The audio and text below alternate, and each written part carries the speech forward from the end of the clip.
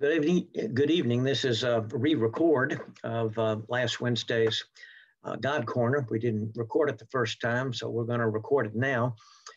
If you happen to be looking at this, there should be questions already printed for you to look through, and perhaps it will help as we go through this lecture.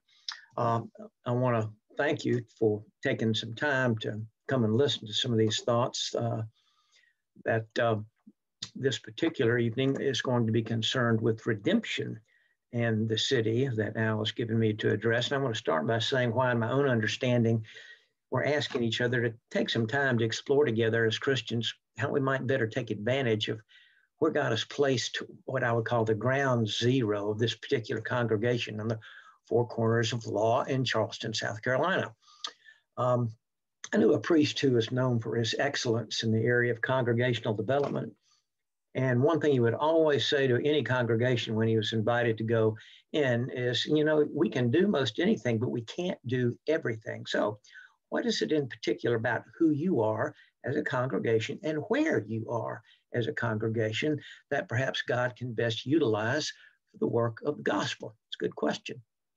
And I think this year our rector is asking himself, and he's asking us to ask ourselves as a church, are we being the best stewards we can be of the specific location in which God has planted this particular church? Can we take a little time here at the beginning of the new year, put our collective spades in the ground, if you will, and kind of dig into this question, just see what turns up, see what we can cultivate. Now, before I go on, let me quickly position this in a larger context. Our current focus on city-centered ministry is not the only game in town. Of course, there's valid ministry to be done anywhere and everywhere by this gifted and active congregation. And certainly the Global Impact celebration that we have every year and that's ongoing right now dynamically reveals how for the gospel this parish continues to invest its talents in our homes, the Holy City, in the Hurting Coast, and the hungering world. We've already got a lot of ministry balls in the air, and there's no need or intention to abandon any of it. But for this next year, can we shift our focus and put a little more energy and a little more emphasis into our call to be part of God's church in the Holy City of Charleston? And why do we do all this theological teaching on the front end? I mean, what's the plan? Where do we go? What are we going to do? Well, there's certainly a few ideas already on the table, and we'll speak to you about some of those. David Richardson perhaps has already done that, but there's more along these lines coming your way.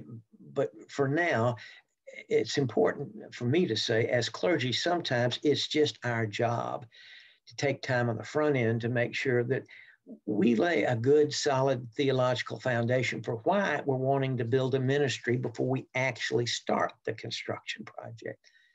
And let's be honest, foundation work is not necessarily all that exciting. I mean, it's low to the ground visibility, if not downright underground stuff, but if we really want to build something in order to have it sustained and hopefully blessed, we need to make sure on the front end that we're building on rock and not sand. And that's a primary calling for clergy. And so I think that's why these first few Wednesday evenings, we're hoping to lay a little groundwork for what might grow out from there. And as long as I'm trying to do my part in helping lay the right foundation, I want to tack on something for you from C.S. Lewis right now. In Book 3 of Mere Christianity, C.S. Lewis has this to say about lay ministry. People say, says Lewis, the church ought to give us a lead. Now, that is true if they mean it in the right way, but false if they mean it in the wrong way. By the church, they ought to mean the whole body of practicing Christians. And when they say that the church should give us a lead, they ought to mean that some Christians, those who happen to have the right talents, should be economists and statesmen, and that all economists and statesmen should be Christians, and that the whole efforts in politics and economics should be directed to putting do as you would be done by in action. But of course, when they ask for a lead from the church, most people mean they want the clergy to put out a political program. And Lewis says that is silly. The clergy are those particular people within the whole church who have been specially trained and set aside to look after what concerns us creatures who are going to live forever. And we're asking them to do quite a different job for which they've not been trained. The job is really on us as laymen. The application of Christian principles, say to trade unionism or education, must come from Christian trade unionists and Christian schoolmasters, just as Christian literature comes from Christian novelists, dramatists, and not from the bench of bishops getting together and trying to write plays and novels in their spare time. I really like that part. You see, perhaps we as clergy are equipped in some ways to help ask some of the right questions, but really the best and most effective responses must come through everyone's gifts, everyone's perspective, everything that we bring corporately to the table. And with that said, as I indicated earlier, I hope you've already got 3 questions I'd like us to ponder, or I'd like you to ponder after you finish hearing this lecture. But there's one more that, as I wrote this, that came to me that perhaps ends up being the most important question of all, and we'll get to that. Now, my specific subject is about how we might apply this evening the word redemption to the city of Charleston in particular, right where we are located on the 4 corners of law. And in order to dig into this, Tim Keller, the book Al and I and others are using as sort of springboards into a vision for this and theological underpinnings, all that. Keller invites us first to see ourselves biblically as a people and as a church, much like the way God called Israel to be when they were scattered into exile all over the Babylonian Empire. This is not a Jerusalem-centered vision that Keller's inviting us to see. These days, we need to see ourselves perhaps more like we're living in exile. The Israelites were in a foreign culture existing as a countercultural fellowship. And they were like seeds in the wind, and they brought the value of their own cultural fellowship and they invested it into the alien culture where they were scattered and took root. Now, Keller calls both Israel and the church, as the new Israel, a group of resident aliens. They were full-time residents of one country, but their primary allegiance was to another. And that should describe us. As Geoffrey Chaucer said in a 15th century poem, "For us, here is not home, here is but wilderness." And can God set a table in the wilderness? It's one of the great questions in Scripture. And of course, the answer in Scripture is, you bet he can. He has, he will, and he does even now. Even now here in this place, we as a community of resident aliens, you and I, we pray over and over, thy kingdom come, thy will be done on earth in Charleston, at the front doors of St. Michael's, thy will be done here as it is in heaven. We are part of God's city within the city of Charleston. And 300 years ago, God has planted us in the very center of it. Our location is central Charleston, and it's important. And we want to take a closer look at what might that mean. So let's take a fresh biblical look at where God first chose to center the action of his church on the other side of sending the Holy Spirit on the day of Pentecost. Now notice in the book of Acts as a whole, where the action is chiefly centered. It's in cities. And why? Because cities were centers of power and influence. Pound for pound, that's where the leverage for the gospel was strategically applied, and the influence of these major gathering areas then radiated outward into the rest of the fabric of that society. Now, chiefly, Jesus worked in towns and villages, of course, and in Jerusalem, of course. But when he launched his church from Jerusalem, leading Paul, for example, to Athens, which was the intellectual center of the Greco-Roman Empire, Corinth, one of the chief economic centers of the Greco-Roman Empire. Ephesus was considered perhaps the religious center, and then, of course, financially, finally, Rome itself, both in terms of military and political center of power. Now, for what it's worth, we happen to be placed in the center of Charleston, South Carolina. So that in mind, let's jump now to the key word for us this evening, and then ask what I hope are a few good and relevant questions. My focus tonight is on the word redeem. It's a powerful word, and tonight perhaps we could define it as buying back or restoring through buying back the value of something. And perhaps tonight think of a pawn shop. Something of value got put into hock and for a cheap return.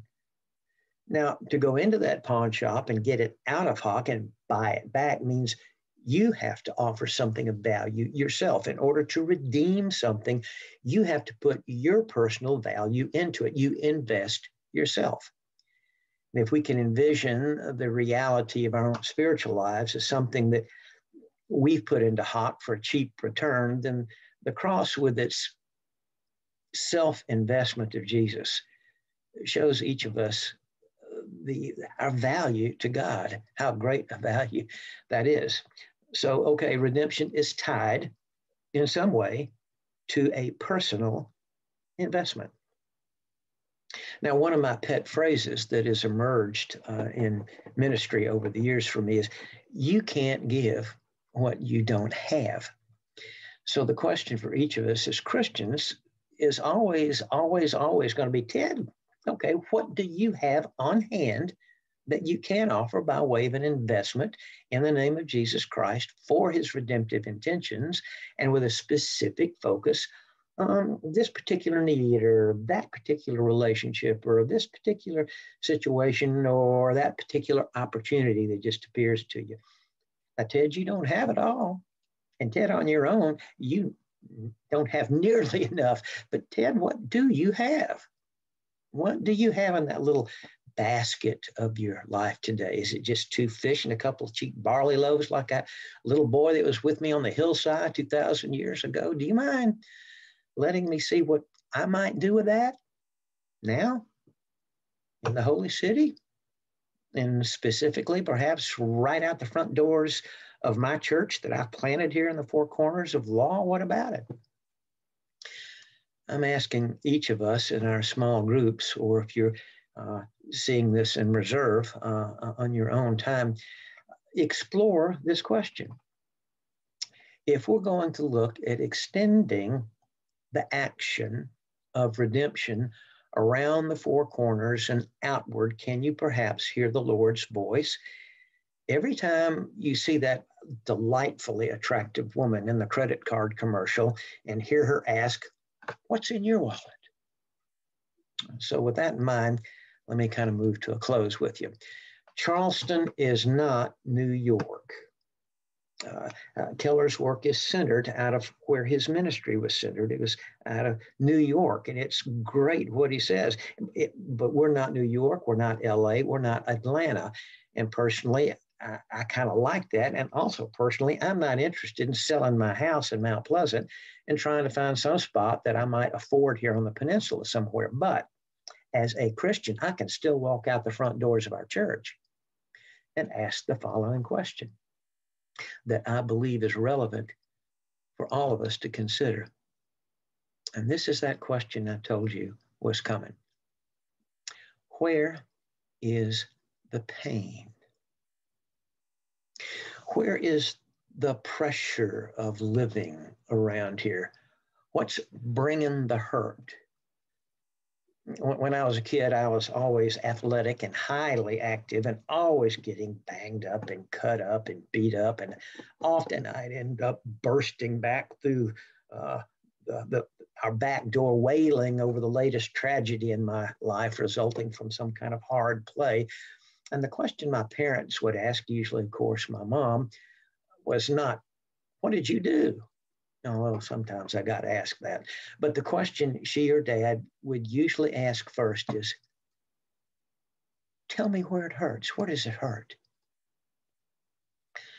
I think as we look outside our front doors here at St. Michael's, that's certainly one question we need to be asking. Where does it hurt? Where do you think it hurts? On the Four Corners, where up and down Broad and Meeting a King, East Bay Market, the Battery, where do you think it hurts? And then why does it hurt? What are some of the particular causes for the pain, you think? Now, if you don't know, then how are you? How are we going to find out? A priest friend of mine was, and I imagine he still is, very fond of saying, you know, people don't care what you know until they know that you care. In order for us to come up with some of the right answers about us doing a better job of radiating the life of our Christian community outward into and from the Four Corners, we need to start asking the right questions first. And I suggest we ponder the one that I was often asked by Mom and Dad, Ted, tell me where it hurts. And then it's okay, and I think sometimes, to ask about, or at least try to discern what's the cause, or what's prompting the pain? Where's its origin? What's underneath? Once we got the answer to those questions, then I think we can take a better look at what we have within ourselves to respond. We can't give what we don't have. And in any event, we don't have it all. But in the little basket of our lives, each of us has something, even if it's only a little bit of fish and bread. And I can't engage this inventory question of what you've got in your wallet or your basket for you. I need to take a look at my own life. But here's something more. I need you to help me take a look, and you can do the same. Here's the final thought that I want to offer that should point us towards our reflections. One reason being in a Christian community that just knows how to talk to each other is so valuable is that I really don't know all that I can bring to the table unless you help me see, unless you tell me. I have limited self-understanding. You see things that I can't see, good and not so good. You see them in a different context, perhaps a different emphasis. You just have a vision that I don't have. So I know I can't take a proper inventory of what the Lord might call me at any time to invest in this or that redemptive opportunity unless I've been in relationship long enough to ask other people to help me see more clearly. You can't give what you don't have, regardless of whether we're trying to answer ministry questions focused around the four corners of law or the four corners of the earth. We can't fully participate with the Lord in his redemptive work unless we have some idea of what's in our wallet, what's in our basket. If any of us ever want to get beyond theory and into effective practice, this is a question we must always be asking and learning not to ask it alone when we ask it. Let us pray. Now, turn you loose. Lord, make the most of who we are. Give us eyes to see what we have to offer and the risk of giving you a shot at doing something with it. Give us eyes to see where you would point us, where you would have us distribute your grace and the blessing that you pour into our little bits of fish and bread. I ask that you touch our hearts, and open our eyes, and give us a lead, Lord. show us first steps and then second steps, and help us be better stewards of where you've planted us now and this day, and especially this coming year at St. Michael's. In the name of the Father, Son, and Holy Spirit. Amen. Thanks for catching this a little bit. God bless.